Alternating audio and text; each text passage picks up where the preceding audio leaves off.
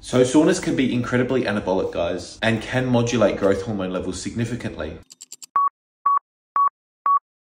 Growth hormone is anabolic and is one of the main drivers of skeletal muscle mass through the growth signaling pathway mTOR, which is a regulatory complex that controls heaps of things in our body, but for the purposes of this video, it controls skeletal muscle growth and hypertrophy. And as you can see in this graph, growth hormone fits into the category of being a growth factor, which ultimately facilitates muscle protein synthesis, which is muscle protein growth and hypertrophy, by activating mTOR C1. And you can use the sauna to stimulate your growth hormone a lot. In this first study, growth hormone levels increased from 2 to 5 picograms per liter at 30 minutes post-exposure in young men. Now, in old men, there wasn't much of a change, but in young men, this is quite a big increase, a 2.5 times increase. In this second study in 8 healthy men, growth hormone levels increased from a baseline of 3.5 picograms per liter to 17.3. That is a huge increase in growth hormone levels at 100 degrees dry heat, and then at 80 degrees dry heat, a similar increase from 8.8 to 16.3, almost a double there. And then the third study, growth hormone levels in 90 degrees heat increased from 3.8 nanograms per mil to 8.8 nanograms per milliliter, which is another big increase and evidence that growth hormone levels significantly spiked during the sauna, anywhere from 1.85 times to 4.94 times in some studies. But why does the sauna seem to increase growth hormone? Well, growth hormone is released due to heat stress as a trigger. The hypothalamus recognizes the heat as an actual stress and will release growth hormone in a stress type response. Growth hormone releasing hormone is also increased in these studies. More growth hormone releasing hormone basically means more growth hormone itself. Heat shock proteins are also involved. So heat shock proteins are activated due to obviously heat shock and heat stress in the sauna. And the body is basically saying, I recognize your body is under heat stress, so I'm going to activate your HPA, which is your hypothalamic pituitary axis, to try and combat this and release growth hormone to try and combat the stress. And in multiple studies, not just heat stress, but any form of stress can activate your HPA axis and lead to an increase in growth hormone levels, which is quite interesting. That growth hormone release seems to be part of the overall adaptation process. And then the third study mentions that heat exposure could activate the endogenous opioid system, which may play a role in the neuroendocrine response to heat stress, including the secretion of GH. Endogenous opioids like beta endorphins can influence the secretion of several hormones, including growth hormone, and studies have shown that